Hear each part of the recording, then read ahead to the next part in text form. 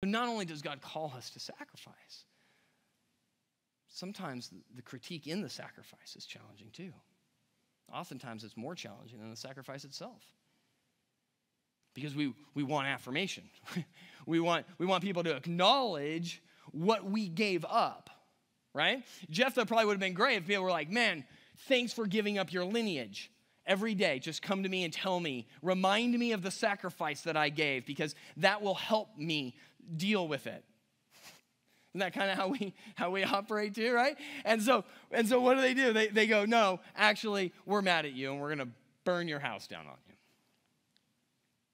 So how do we apply this, right? So we see this story, right? That we're like, man, this is a sordid story, challenging. But we see that God is slowly moving, and we're going to see this develop in these next few chapters, is that God is continuing to point towards Christ. He's continuing to use the judges and bring them up and show the inadequacy of humanity. That like there is nobody here that is going to be able to solve your eternal predicament. There's nobody that's going to solve your heart problem minus Jesus Christ. Right? It's the Holy Spirit that changes our affections, our hearts. It's the sacrifice of Jesus, his blood that was poured out on our behalf that secures our salvation.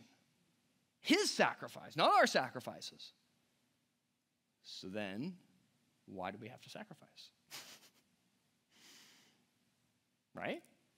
If it's Jesus' sacrifice, can I just get like the quick line and I will take not the glory to glory to glory thing, and I'll just ride this and I'll just get the one glory, and I'll have this life a little bit easier? I mean, I'm not the only one that's thinking this, right? Come on. Because